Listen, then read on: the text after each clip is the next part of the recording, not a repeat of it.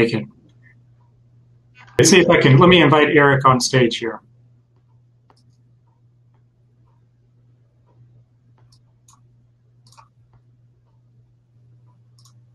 Hello, can you hear me? Hello, Eric. Welcome. Good. Welcome, Eric. Yeah.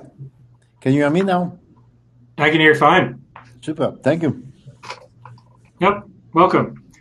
We'll just watch for Leon Toe here. And Raphael Fraga, I think you may have seen my note, had a little bit of an accident, small medical problem, so he's not going to be able to make it. So it'll probably be 3 panelists and myself.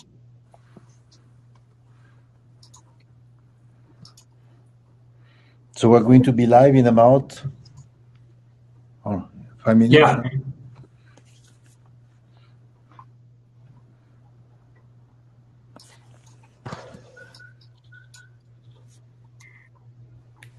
Let's see. You know what? I'll let me ping Leon, and then we might have to just get going.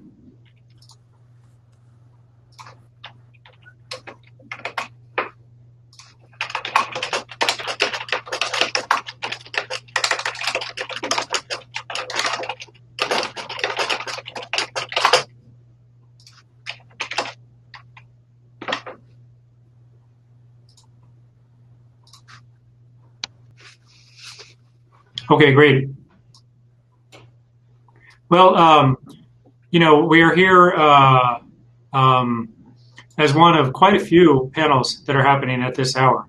Actually, you know, in my sort of informal survey of the event, it appears to be more, you know, more sessions happening now than at any other time. So hopefully, some friends from the Horasis community can join us. But as you know, this will be recorded and can be viewed by others after the fact as well. So given that it's, I've got 3:48 Eastern time, I wonder if we might as well just go ahead and get started, even with, you know, just the three of us. What do you think? Sounds great. Definitely. Great. Well, you know, just kind of going down our list of panelists in alphabetical order here. Eric, perhaps you'd like to start by telling us a bit about yourself. Yes, thank you very much. My name is Eric Buatois. I'm a partner at BGV. And basically, we are investing. Oh, you know. Hello, Leon. Welcome. Yeah, welcome. You know, so I'm a partner at Benhamou Global Ventures. Benhamou Global Ventures. Sorry about that. A venture capital firm based in Silicon Valley, investing cross-border with Israel, Europe, and India. We focus a lot on the next wave of enterprise investment, called Industry 4.0, which is basically accelerated now post-COVID. Investing at the early stage, seed, Series A, we're taking a board seat and lead position and having enough capital to follow our companies through their development. We play the long game. And we've been doing this cross-border investment for a long time. Excellent. Thank you, Eric. Just going down in alphabetical order, Mike, maybe you can tell us about yourself. I'd love to. Thank you so much, Bill, for the opportunity, and then to our friends at Horasis. So Mike Moradi, actually represent two fund vehicles. One is a group called Cortado Ventures, which is based in the Midwest, focused on B2B tech, including healthcare, IT, life sciences, and small pre-seed to Series A fund that will cap out at about $2 million per company, total of $20 million under management for the current fund. And the other is a group called R3 Bio, which is a regenerative medicine incubator that is predominantly in Boston, building new regenerative medicine companies out of the ecosystem there. And in this case, mostly company creation, which would include cell therapy, gene therapy, tissue engineering, anything that could be considered regenerative. We take a very, very broad definition and have, we're in the process of completing our initial raise of $100 million and are likely to be oversubscribed. So that's a quick overview of my vehicles. That's great, Mike. Thank you. And finally, we have Leon Toe. Leon, if you could tell us about yourself. Thanks so much, Bill, and good to be here. Big shout out to and thank you to Horasis for having us. I'm Leon Till, I'm the chairman of Damson Group and the executive director of Damson Capital, which is our early to growth stage investment arm of Damson Group. We look into, our core belief really is about all about positive purpose companies that can drive strong long-term profit and can be used as a force for good. And essentially that falls within the remit of, for many people, as defined by ESG. We look at it more as impact investing and direct investing from that view. So we focus on social impact investments, enterprise development, impact innovation, all within Asia itself. And of course, our portfolio has included industries in green logistics, renewable energy, biotechnology, ethical and sustainable lifestyle brands, and even SME financing. So that's a little bit about us in terms of coming through from that aspect. And I think what just characterizes us uniquely as impact investors is not just the financial outcomes that we're looking from the market, but also delivering on the social and environmental impacts that are very much attached to the United Nations Sustainable Development Goals. So really happy to be here and looking forward to a great conversation. Calling from Singapore at 3:50 a.m. in the morning. Well, I think you get extra points here, Leon, for dialing in so late. I got to say, you got some good lighting there. I would have thought it looks like nice natural light, probably mid-afternoon. Although it's probably not how you're feeling, but thank you. Brighter than I would at that hour, certainly. So thank you for being able to join us. And then another panelist, Raphael Fraga, something came up the last minute. He wasn't able to make it. So we do have a quorum here of three panelists. I'm Bill Douglas, Gotham Private Capital. I raise funds for startups and funds, pretty industry agnostic, but it tends to lean toward healthcare and biotech. So happy to be here as well and to be enjoying this discussion with everyone. Let me just kind of review the topic that we're here to discuss, managing venture capital in the post-COVID era. VCs must reevaluate their current portfolios as the nature of the stock market has changed during the COVID pandemic, given the vast cash injections made by many governments to support indigenous businesses. In which sectors are VCs starting to reengage? Will there be a boom in new VC-backed startups? Are other models of startup financing more attractive to entrepreneurs and investors alike? I wonder if we can shift the time perspective on one of these questions. Will there be a boom in new VC-backed startups? I almost feel like we're already there. Anyone care to comment on that? Yeah, I can get started. Yes, definitively, at least for me. I feel we're definitively there since last August, September. And being an investor very focused in the technology for the enterprise, COVID has accelerated the consumption of technology by large companies by at least 3 years. A lot of large companies were nervous about migrating everything to the cloud, but when they had to put some of them 100,000 plus employees working from home, equipping them with new notebook, tablet, and so forth, they saw the workload in the cloud working, as well as they were able to protect from a security standpoint the whole environment. So we felt that the top management, a lot of enterprises got confidence in the technology, and therefore the obviously the investment follow up. And at the same time, I think the message of being respectful of the planet has crossed through. So usually ESG investing, at least in the technology space, in venture capital, was maybe not the top of the mind. Definitively, a number of investment we see happening in using technology to be very careful of the environment has really increased. There is less inhibition to invest in this type of plan. That's interesting, Eric. So ESG has risen more to the forefront as a result of COVID. Leon, I understand you're immersed in that area to some degree. Maybe you'd have some comment. I think so. Although, I think it's natural for me to also, converge and develop a lens for Asia and investing here. And I think the opportunities of ESG and impact investing really come through very, very well in Asia because we've actually started realizing how people are getting receptive to the idea on the basis that the pandemic has really struck Asia hard. It's done really well over the first few waves, but in actuality has come back to a position where that we're actually suffering a lot. And the long-term suffering from, say, the pandemic has actually shown that the way and the speed of getting out of the pandemic, especially for Asia, will be very dependent on the lowest common denominator getting support for COVID coming out of it.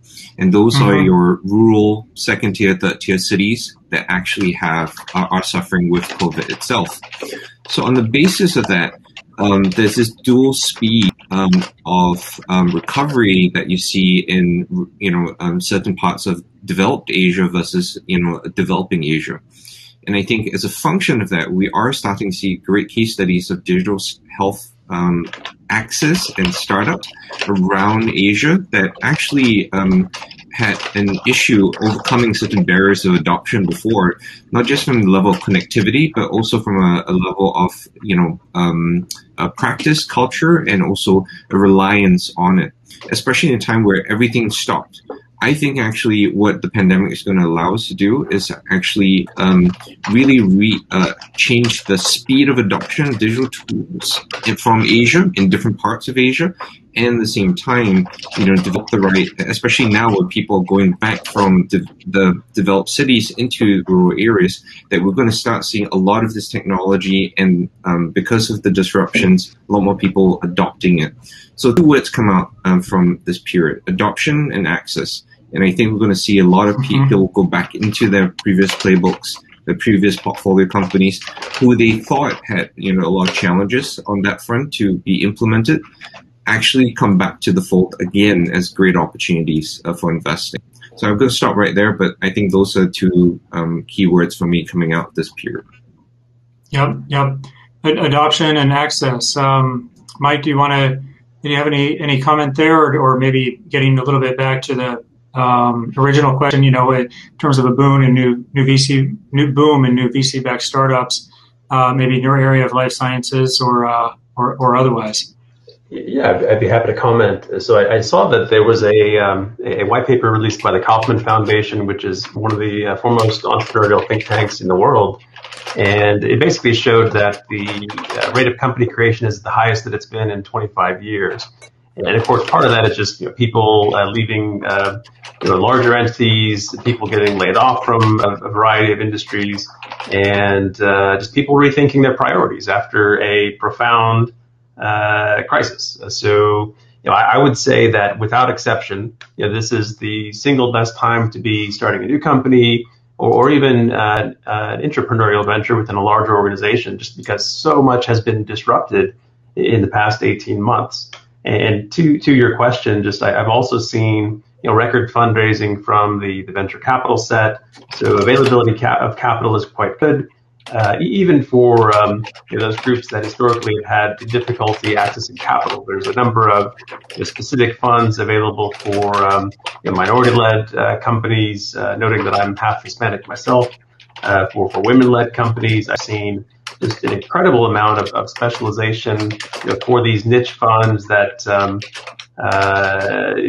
thinking about, at least from my own industry, that of life sciences, it may be one of the few silver linings on the pandemic, just the fact that our industry to some extent is helping countries emerge from the crisis. So, of course, that is drawing a lot of great interest from the family office crowd, from the institutional investor crowd, and really just drawing a lot of activity into the sector because I would say there's a pretty good chance that this will not be the last pandemic we face within our lifetimes. So, yeah, it's been maybe one of the few bright spots through this whole mess. Yeah, and when I hear about the Kauffman study of highest rate of company creation in 25 years, the first thing I think of is Well, that's probably true, but I wonder if it's a lot of sort of garage startups. Anecdotes you hear about and read about of people who've been laid off, and they go ahead and come up with a small business venture. But it sounds like you're saying, in your experience, it's actually, these are ventures that are really scalable and securing venture funding, higher level operations, or at least with potential to be so. That's correct, at least within the life sciences. Mm-hmm. Mm-hmm. Any other thoughts on that topic? No, from other panelists? Yeah, I would say on the technology enterprise side, we see obviously that this company have legs, because when you see the size of the growth round, growth round are typically the Series C or D are really increasing with company achieving scales, especially company using the SaaS business model. The SaaS business model is very sticky, and when these companies are in the growth acceleration phase, which really demonstrate they can be some strong player, you can see a lot of these companies scaling, which is very, very interesting. And the good news, this company come all over the world. If you take an RPA, UiPath, who was born out of Romania, the success of ADYN in payment, out of Holland, Brazil in terms of fintech. So the good news is that this scaling of a very strong startup is starting to happen all over the place. Yeah, all over the place. And Eric, you have an interesting perspective, because you have such geographic diversity in the areas where your firm invests. Are any of those areas booming more noticeably than others, and are others in your orbit lagging behind? Yeah, I would say what we see absolutely booming is the use of artificial intelligence to create new solutions by vertical industry. Silicon Valley is well known to invent horizontal technology. So, of course, there are a lot of play. But when you see the use of artificial intelligence, where some very smart companies with some domain knowledge, deep industry expertise, are exploiting the data existing within the company to create new solutions, new workflow, mainly helping the human, keeping the human in the loop. The innovation is all over the place. We have just made a recent investment in a company in France, surprisingly enough, being very innovating in using AI for the insurance industry, not for back office automation, but more for the frontline workers. India using satellite image and so forth with AI to manage the remote plants of large utility companies like electricity and water. Given the fire season happening in US, you would have expected a company like that to pop up in US, but it popped up in India. Why? I don't know. And interesting enough, we syndicated this deal with National Grid, which is a very large UK utility. So what I like is that this innovation now cutting across all kind of industry, give again the ball back to industry experts wherever they are located to create new application. And some of them are not necessarily in Silicon Valley, which is much better at core technology, at least for the B2B space. So another question in the descriptor, are other models of startup financing more attractive to entrepreneurs and investors alike? Mike mentioned how observed that there's more, seems to be more venture backing for minority and female-helmed startups. But I think this question is hinting at, are there other models of startup financing outside of venture? In other words, I guess maybe has there been some lateral thinking or some innovation in financing models or approaches to financing for startups that have kind of sprung out of or found more attention during and post-COVID? Anyone? Yeah, please go ahead. I think in general, venture capital is not right for every company. So in fact, I actively discourage a lot of entrepreneurs from seeking venture money, particularly early on when there's still questions around product market fit, and at least trying to solve kind of the early challenges because it's really too expensive. The money is very, very expensive in general, and people that at least have been around venture funds know that we have our own limited partners to keep happy. So there's certain expectations around when you can sell an entity. So I think the short answer is I've also seen a number of people just getting creative with receivables-based financing, trying to bootstrap companies as best they can, finding suppliers and seeking at least lines of credit or other types of non-dilutive funding, in some cases very, very successfully, without having to take on any dilution. So the people that are capable of at least structuring those deals, I would say in many ways that's better than having a bunch of people looking over your shoulder. Mm-hmm. Yeah, I definitely agree. And I think for us in Asia, we're seeing two elements, right? I think one is alternative liquidity instruments or even offerings and clauses within traditional structures. So one was the more flexible payment structures, longer horizon views, but also more, I think, debt instruments also on the market, especially for early stage companies. And that's been quite interesting because obviously it's a recognition around a lot of the need of entrepreneurs looking for liquidity in a very, very crunch time. And at the same time, alternative structures of liquidity, which then also helps reduce the dilution elements. But the one thing I just wanted to recognize was also the next wave for proliferation of early stage venture studios, for example, where there is a larger kind of support mechanism that's actually being provided to entrepreneurs, especially at the time of, and I really liked, what Mike and Bill, both of you were saying with the whole idea of more garage startups coming out of necessity or coming out of, innovation of opportunity at the time where everyone's stuck at home. And I think that these more supportive spaces and structures are actually also providing interesting places for them to actually start their journeys as well, because it's giving them a lot more scaffolding to start with. So I think we're seeing some movement in that space, and that opportunity of unprecedented, situation, people saying, well, what's the worst could happen? Let's give this a shot, right? Mm-hmm. So I think quite interesting elements there.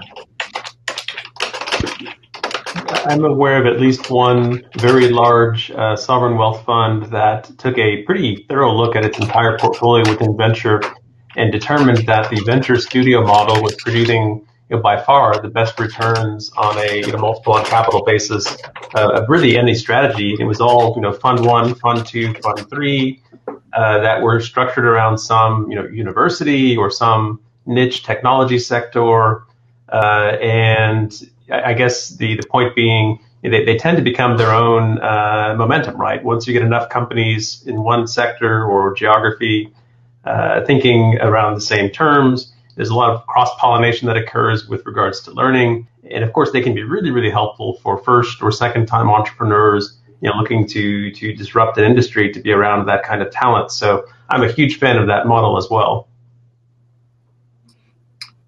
Thanks, Mike. So, here in the States, at least in many parts of the States, certainly here in New England, it's starting to feel pretty post-pandemic. There are many fewer signs about wearing masks up. People are starting to have gatherings, etc. But it's easy to kind of take that for granted and lose sight of the fact that it's not that way in a variety of different places, certainly including parts of Asia, as Leon had alluded to. Certainly in India, where I have a lot of relatives on my wife's side of the family, the virus continues to rage in a pretty strong way, and it's come back in places that you wouldn't have expected it to, such as Japan and Singapore, where Leon is. And Leon, I just wondered if you might want to comment a bit more about how that apparent cyclicality, if you will, may have affected maybe affecting venture strategy and long-term thinking in Singapore and Asia more broadly. Yeah. Oh, that's a That's a tough question, but an interesting question. I think I can't speak for everyone, but maybe a view that we're looking at in Singapore is that we're moving from a view of a world in a pandemic to a world where we're actually being stuck in what we call an endemic.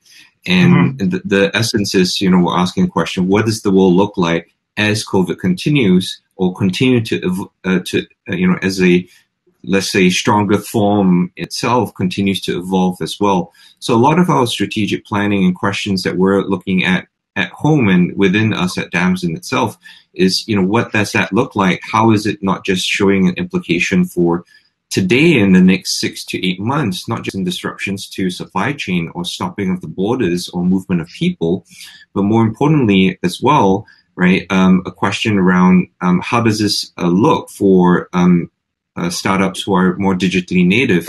How does that actually look like for adoption in places like Indonesia, especially for early stage companies? Is this suddenly becoming the more right time for people to start going in? As Eric mentioned before, when it came to, I think, especially in Asia itself, where you have a lot of entrenched corporations involved in brick and mortar elements that are part of the question of whether disruption can take place. And I think now it's the time where they're starting to realize that they have no choice but to take place. And I think they're opening up the realms and also opening up the minds of people to start saying, we need to get this moving. And similar to kind of the swinging 20s, where we will be seeing a lot more technological adoption and therefore a change in mindset and also movement towards that a re-energized kind of technological adoption. So it's not that we've never had it, but I think it's going to push a lot more of the population into this fold. And I think that means a lot of the business case studies that we thought was smaller actually are much larger as we expected. The one thing that I think we just haven't really talked about enough is how the pandemic or the endemic is going to just really start changing consumer perspectives. And I think that that's also really interesting because we're starting to ask questions around, okay, there must be a lasting change that is going to look, that will affect anyone who's gone through COVID. And I think for Asia especially, we're going to, I think, rightly so, but, I think Mike mentioned as well, what does that look like, especially if we're going to see more and more of these types of COVID situations? And I think Asia is very interesting because we've had to deal with SARS, bird flu, and COVID, and over the years, all these different pandemics, similar situations, probably not at the same scale, but similar in that sense. And I think it will continue to build into and burn, a certain part of our memory of what a pandemic feels like or looks like. And I think it will continue to strengthen our position, maybe not for this situation in COVID, but hopefully in the future, the situations ahead. And, just about 2-3 weeks ago, we already heard about another bird flu strain coming out of China, although not dangerous as so, stated, we should start realizing that it's going to be something of the future. So I think that it actually is going to change our mentality, not just at the policy level, but actually at the consumer and the everyday people level.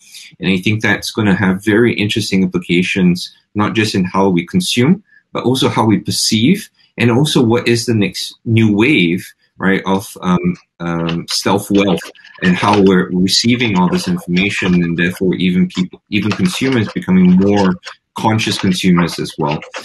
So some really, really interesting things on that front that we're asking ourselves from a pandemic to endemic scenario. I hope that answers the question. Well, definitely. A new wave of stealth wealth. That's an interesting concept. Yeah, so, I think one of the elements of our lifestyle brand has been always talking about, how do we. So we have basically 3 stages of life, right? I think we use wealth early on as a materiality question, right? What could I have? What bags would I use and all that? And then we kind of evolve into an experiential element. How do I buy experiences? But actually today, the real question that we have is the transformation economy. How do you actually make every purchase transformational for not just the user, but also the experience of actually being part of that journey, be part of your consumption, and therefore something that they really want more of. And I think that that's actually really interesting, because you're starting to see normal cafes on the streets, whether in the US, outside California, asking questions about whether their cups are actually biodegradable, compostable. They're asking questions around, are we actually not just having a transparent supply chain, but is it an impactful supply chain for the communities, especially after situations like Bangladesh?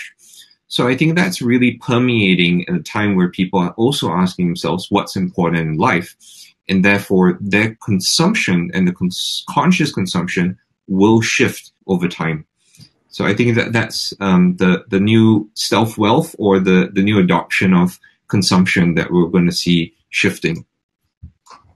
Interesting. Yeah, on that note, in terms of consumption, I mean, I just came from Starbucks, and I've noticed lately there's no more straws. Straws are not provided, unless you ask specifically. But instead, they have a nice, sipping, special top for sipping. So that's progress. Well, certainly open to other comments on that note. We also have a question that's come in from someone else in the Horasis community here. And I don't, necessarily want to keep the focus on Asia, but we happen to get a question from Asia that's a bit Asia-centric, so I might as well pose it. And this is from a gentleman, I believe, in Indonesia. He said, and you had mentioned Indonesia in your remarks, Leon. He says, what do you think, I'm paraphrasing a bit, what do you think would be a relevant and effective role model venture studio for emerging countries such as Indonesia, especially from seed to Series A in this post-COVID era? Wow, loaded question. My gosh, don't ask me this question at 4 a.m. in the morning, right? I think that there are, I think venture studios are going to see a bigger and bigger place in Asia, especially when we're also, as I mentioned before, a lot of brick and mortar conglomerates or companies are recognizing the importance of it and starting to realize how more disruptive they need to be in this space. I think a lot of the previous roles that we saw with venture studios, partnering with, say, corporates or CVCs, have been all about how do we absorb them into a normal system in brick and mortar nature. In actuality, the real question that I think many of them had the opportunity to ask but did not was, how do we actually use that to disrupt the entirety of the bigger machine itself? And I think that's something that hasn't been given the opportunity to merge the two elements together. And for emerging countries like Indonesia, where we see a huge dual speed of really, really, wonderful startup companies growing very quickly, like Gojek coming up, versus very, very big companies itself, trying to also manage themselves as it's coming through. You see companies like Bluebird, for example, who is a taxi company, come to a situation where they realize they have a wonderful logistics network and hugely disrupted by COVID. And then they realize that, we want to pivot and do something else or add on to the logistics network we have. And the last thing we're trying to build on is technology. And that's the one thing that we need to be able to reinvent. And I think they're starting to realize all these different mergers and opportunities that they haven't been able to really tap on and they didn't think about until now. The other part in terms of just generic venture studio models is that actually it really captures the whole new movement that's happening in the US. In impact investors, they call them the zebras, right? And those are not your unicorn explosive growth people, but in actuality, they are slightly more stronger towards organic growth. And they're not your people unicorn growth where you're doing, probably double valuations year on year, or even, like Sequoia likes, your 20, 30% growth month on month. But, if you combine that and you think about a zebra as a 2x return kind of people, actually, I think there is a space that we haven't captured yet of people that actually sit within the 3x return to like the 10x return. And I call that like the flying zebras, right? Where they have a kind of organic growth, but they have still huge impact in the market. And venture studio models are allowing a stronger scaffolding for these types of growth for companies, which happens to be a world where you either are unicorn-like and therefore we try to go after you, or not at all and therefore you don't fit within the VC space. And I think that we're starting to recognize that there's a really interesting return schedule for this space that model venture studios can help. And similar to what Eric and Bill mentioned before, or sorry, maybe Mike as well, that there is a interesting space where, Mike definitely mentioned, where there's all this different support that comes through in the venture studio model in a market which is hugely very dispersed, and actually allowing that coalition of different context networks to really consolidate within the venture studio model would make it very, very explosive, especially for these kind of flying zebras as well in this space. So I think it's really interesting. And in a place like Indonesia, you don't have to win on being always a unicorn. If you sit somewhere in between in your return schedules, people are starting to realize that it's actually quite attractive. So the model venture studio, especially when you can provide a lot of safety nets at the same time, will encourage more entrepreneurs to come out and also take a different form of growth path as well, and not just a viral unicorn growth path. So I think it's going to be an exciting time, especially where, in Indonesia, you have one of the largest middle class coming out right now. Sorry, I know it took a lot of time, but some interesting things coming out from places like Indonesia for sure. Yeah, definitely. Thanks for that, Leon. Well, got unicorns and flying zebras. I didn't think this would be an interesting panel for me to tell my young kids about, but I'm just going to change my mind. I have to share it with them. Eric, I believe you mentioned that your investments are primarily in U.S., Europe, and Israel. You may mention another region. I'd be curious to know if COVID has seen almost a reordering of those markets, or if you're emphasizing, if some markets have become less dynamic versus others, and if you're emphasizing investments in some versus others more or less than you did before the pandemic. Yeah. So basically, as you can imagine, in the tech business, India is a big worry now. India, which has been, at least until a few months ago, not impacted too much by COVID. There were a lot of booming activities in India, and obviously everything is to the north, So India is a kind of a pretty worrying now. But I would say, being in Israel, being in doing a lot of things in Japan, in Europe. So we've been a little bit all this COVID cycle, going good to the country. For example, I was talking with my Japanese colleague yesterday, where apparently you cannot travel, you cannot have meetings, but they are accepting the athletes for the Olympic in Japan for the summer. So I think we are in a world where, for me at least, a couple of lessons. It's always the long term trend. The lesson is that basically the work habit will change. The work from home is not going to disappear. There will be obviously for white collar people, the work from home is going to be there. I don't think people will go back 100% of the time to the office.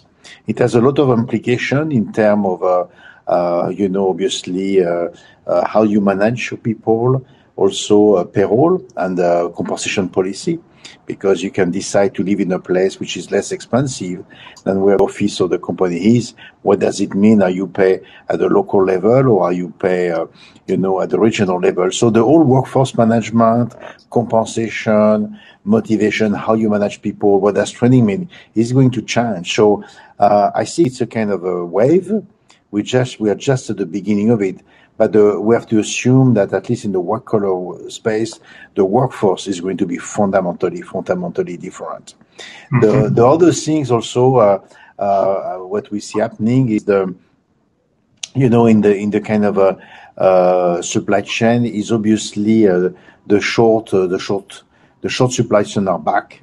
It's pretty obvious that in food, it's pretty obvious that in healthcare, we are not going to have potatoes, crossing half of the planet in a plane. It's not going to be acceptable. Before it was at least maybe economically acceptable, but it's not going to be there anymore. So the whole impact of this new new way of building, producing, delivering. We are just at the beginning of it. And for me, if you just take the food and the health, let's say the healthcare, it's enormous change happening. For me, this is happening. Yes, there will be more commerce. Yes, there will be more logistic, but this will be more incremental change. I think the workforce management, the workforce training, education, compensation, how you deliver and produce food, and what's happening in healthcare is going to be a massive wave. If you look at healthcare, we all got the habit to go to see the doctor or the nurse. I mean, COVID has told us that's the reverse. You could have a video with a doctor, at least in some country. All these things is going to change fundamentally, and I think that we are not going to see the real impact of that unless the next 2 or 3 years, but it's absolutely massive. Mm-hmm, mm-hmm. Thanks, Eric. And you mentioned healthcare. We may that may be our last. Maybe we can have a couple comments on healthcare before we wind this discussion down. Mike, before the pandemic, if an investor met with a company that was working on vaccinations, it was a pretty boring discussion. It was kind of the backwater of life sciences. It was underfunded, very little investor interest, and that's certainly, needless to say, that's changed a bit. I wonder if you want to talk a little bit about areas of life sci that have become more intriguing, more dynamic from an investor perspective in light of the pandemic. Yeah, I'd love to. And we used to joke in the industry that nobody makes money in vaccines, and that was the case for. And of course, last year everything changed, it used to be the case in the industry that if you wanted to start a new company, you had to spend $1 million, kind of like 1990s internet companies. And then 2000 comes along, and of course all this Web 2.0, 3.0 type infrastructure is in place. You now have that in biotech. So a small team of 5 people, scientists, managers, et cetera, can be a core biotech company, and you can outsource basically everything else, including most of your actual research, your wet lab work. So I think you're going to see an amazing renaissance of opportunity, which is only accelerated by the fact that people were working from home, and that particular model, which I've been using for 15, 20 years, just happened to be perfectly suited for the times. So in the broader life sciences space, there's a lot of companies looking at ways to combine this massive computing infrastructure with these traditional drug development devices, diagnostics, et cetera, and just making use of that, at least the engine that has been built by Silicon Valley and others. And I think it's just going to be a fundamentally transformative period for the life sciences for the next 50 years. Of course, I'm placing a concentrated bet, so to speak, in regenerative medicine, looking to cure the big non-communicable diseases of our time. So I think the COVID vaccine being available within 9 months from it being identified was the first of many miracles to come.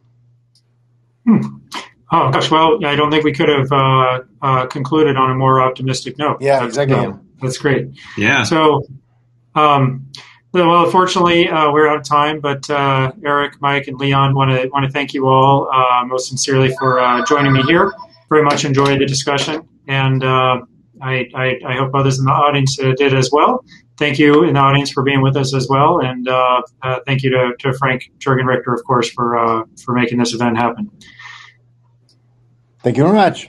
Thank you, everyone. Okay. Thank you very much. Thanks, everybody. That concludes our discussion. Take care. Bye-bye.